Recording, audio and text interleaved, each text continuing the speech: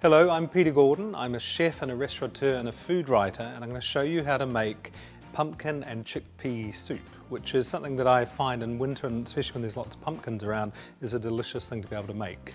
It's got butter, leeks, white fleshed onions, chopped ginger and garlic, saffron, nutmeg, chives, which are part of the garnish, chickpeas, Parmesan cheese, but any good, lovely, tasty cheese works well. Diced pumpkin, you can use butternut as well. Vegetable stock or chicken stock. Sour cream and double cream. So first of all, you just want to melt your butter. So once the butter's sizzling, you want to add your leeks, onions, ginger and garlic. So a handy hint is add a little bit of salt to your onions while they're cooking. And what this does is it draws the moisture out of the onions themselves, and they're less likely to catch or burn on the bottom. So they kind of cook in a moist environment. And now that it's all beginning to cook, just put the lid on and just give it a stir every few minutes. So this is looking really nice. So they're not overly coloured, which is not what I want. But nice and soft though, the onions and the leeks, garlic and the ginger. So I'm going to add my pumpkin, which has just been peeled, seeds removed and diced. Some saffron, and if you don't have saffron, don't panic. You can use turmeric as well. You're really just trying to get a lovely colour. But as you can see, the pumpkin itself has got a gorgeous colour to it. And then I've got some veggie stock.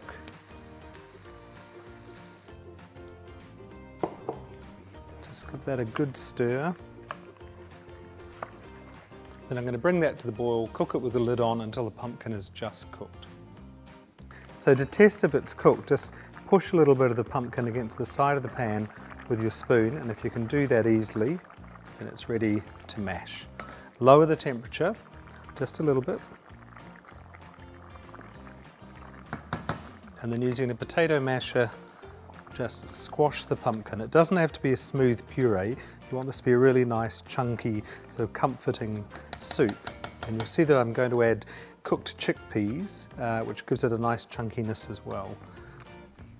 So once most of the pumpkin's been squashed a little bit, and then your double cream.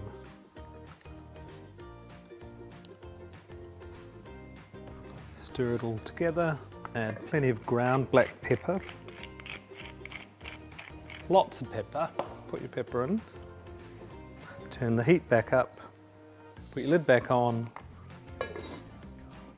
And you want to simmer this for about 10 minutes or so, and it's just enough to warm the chickpeas through and bring all of those flavours together. And now it's time to finish seasoning the soup, and for that I'm going to use salt and nutmeg. So just give it a bit of a stir.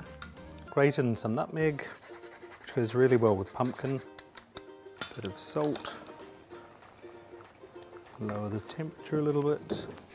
Stir in the cheese. Now I've got grated Parmesan, but you could use cheddar or feta, Gouda, anything in the fridge, even some leftover blue cheese. So don't stress too much if you haven't got Parmesan cheese.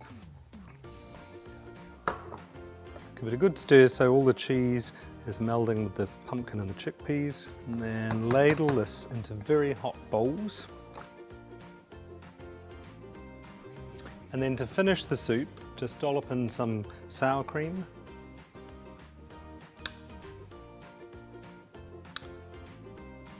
And snip on a few chives.